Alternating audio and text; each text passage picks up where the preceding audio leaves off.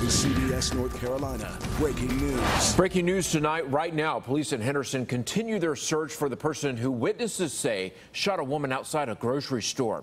It's a story we first brought you on the CBS North Carolina News mobile app. Witnesses tell us the victim's boyfriend shot her during her break at the Food Lion where she works.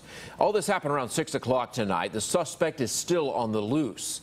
CBS North Carolina's A.J. Janival joins us now live from the scene. And A.J., I understand just within the last couple of minutes, we've learned that suspect's name. That's right, Justin. It is Marcus Hargrove, also 23 years old. Earlier in the day, police told us that it was a domestic situation between him and the victim. That was a lot.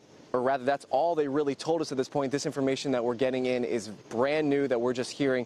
Now, what the community, friends, and coworkers are saying is that the violence in Henderson needs to stop. I know her, and I feel really bad for her and her family. Fighting for her life. She's fighting for her life. Henderson police taped off the entire Food Lion parking lot after they say a 23-year-old woman was sent to the hospital.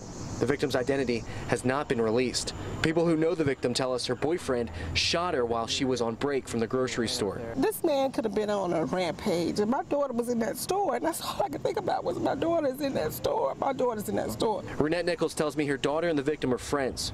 She said she's worried about how the victim's family and her daughter will be able to handle this incident. It's tragic. The 23-year-old victim made an impact on the community she worked in. Like a real good friend of mine. You know, when you get used to somebody working, you know, and you see them and you start talking, they're like part of my family. Carol Biartieri tells me she would see the victim 2 times a week when grocery shopping. She says the victim was always playing with her grandchildren when she was there.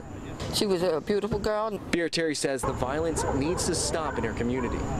There's too many guns out here, too many guns, and we need to get our Vance County and Henderson back to the way it used to be.